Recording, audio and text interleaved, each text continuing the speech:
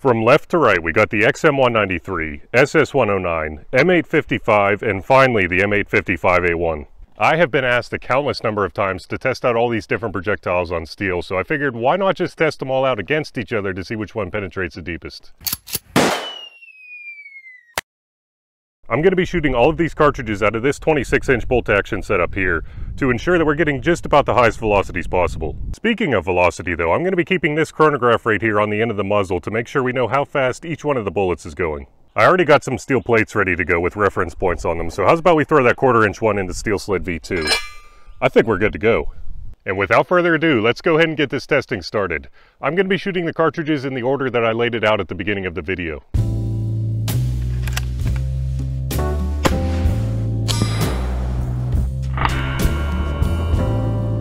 Well, that one definitely hit high, but it still went through even after hitting this post in the back. That's pretty impressive.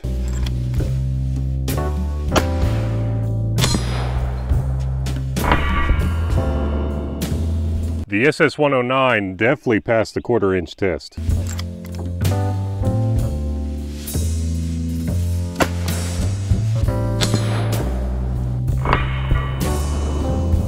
Same result for the M855 as well, only one left to go.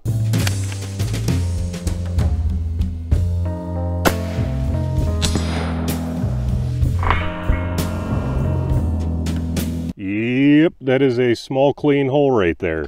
It actually looks like a different color than all the other ones, I guess because of that tip. With that kind of velocity, I think we could all assume that they were going through 1/4-inch, but now let's step it up to a real challenge. And you already know that that challenge is a 3/8-inch plate. Good to go. Out of a 16-inch barrel at least, the 223 and the 556 definitely kind of struggle a little bit when it comes to 3/8-inch plate, but with that 26-inch barrel, I'm really hoping that it gets better performance.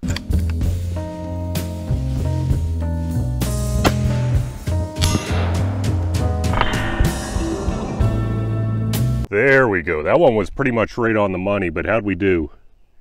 I don't see any daylight through there.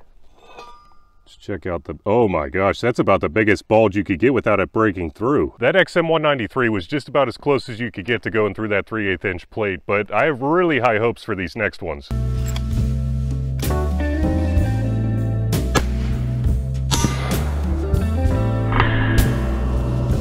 That one was just about right on the money too. How'd we do in terms of performance? Oh, I think I see daylight. Let's check out the back. That's a pretty small hole. It looks like only the steel insert went through, but that still counts.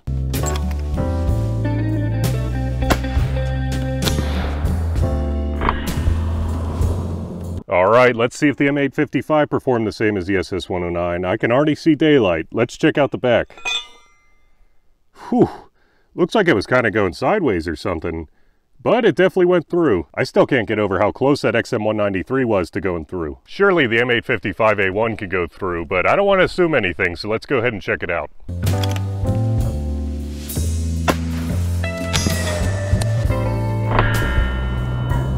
Well, I think it would help if I hit the plate and not the steel sled. Let's go ahead and try that again. That's a pretty nasty result though.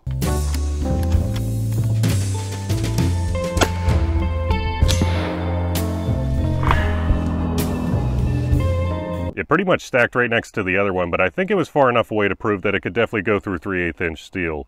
Anyways, these things are pretty hard to get, so I don't have enough to do a retest. I can't believe I'm saying this, but we're going all the way up to a 1/2-inch mild steel plate. Let's go ahead and put it in. I think we're good to go. If any of these went through the 1/2-inch plate, I'd be pretty shocked to say the least, but I don't want to assume anything, so let's go ahead and test all three.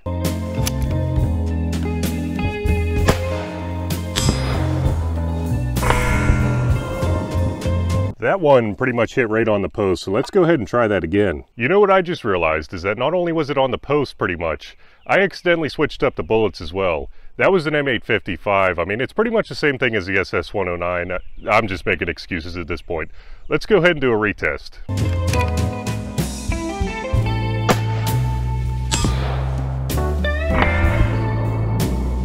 Well, that one definitely didn't hit the post, but still...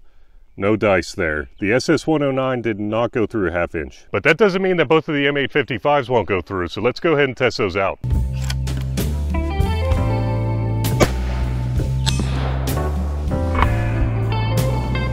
I really didn't want to hit the post this time, so I think I overcompensated. I don't see any daylight through there. Let's check out the... Oh, no, definitely no daylight. Well, we got one more round to test, and supposedly it has the best chance of going through this half-inch plate, but let's go ahead and see.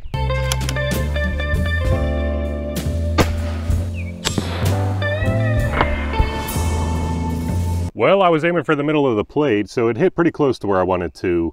I really don't see any daylight through there. Let's check out the back. Oh my gosh. It actually went through. I think the jacket is balled up in there, and that's what was throwing me off. It actually went through the back. That is freaking nuts. I literally cannot believe I'm saying this, but it's time to move up to a 3/4 inch plate. Surely there is no way that it can go through this. Good to go.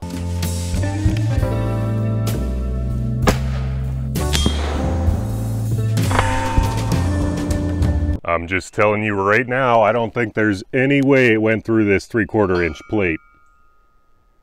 I don't think so. Whew. It made a dimple on the back though. That is freaking nuts. There's the insert right there, I guess. On mild steel, that is some insane performance. We're gonna have to go back to the bench and see just how deep it penetrated in that 3/4 inch plate, but I got a special surprise. This is an AR-500 plate that's 3/8 of an inch thick, so let's go ahead and see if any of the bullets could do anything to this. Good to go.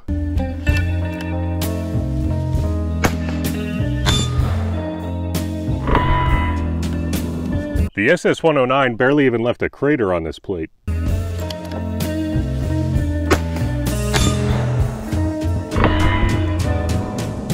Pretty much the exact same performance with the regular M855 as well.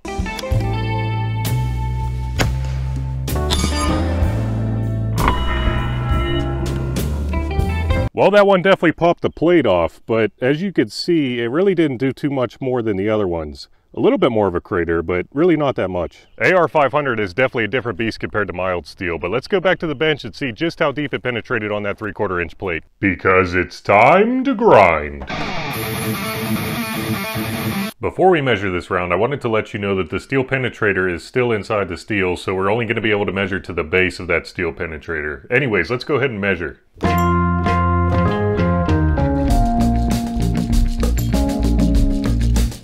In the 3/4 inch mild steel plate, the base of the M855A1 penetrator measured in at 0.238 inches. That may not seem like a lot, because it's really not, but considering that the tip actually bent the backside of the plate, there's no telling exactly how deep it went. If we're being completely honest though, I was not guessing that it was going to get past the 1/2 inch mild steel plate. I mean, that is super impressive performance for how small of a cartridge the 5.56 is. Wait, you want to know the difference between the SS109 and the M855? I mean, we already got the testing done and the M855A1 beat both of them, so... Okay, fine, I'll measure the SS109 and the M855.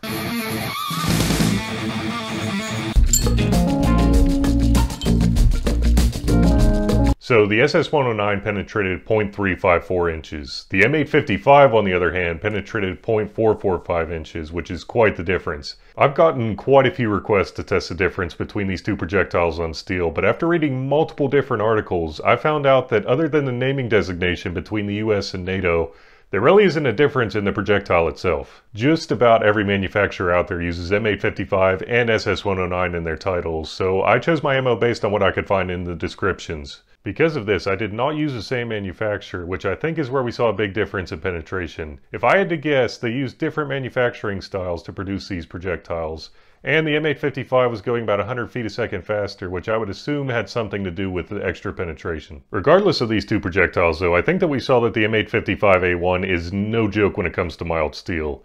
I'm not sure why we weren't getting a reading on the chronograph, and I really wish that we would have, but anyways, I really hope that you enjoyed today's video. Thanks so much for watching, and remember, don't let ballistics drive you bananas.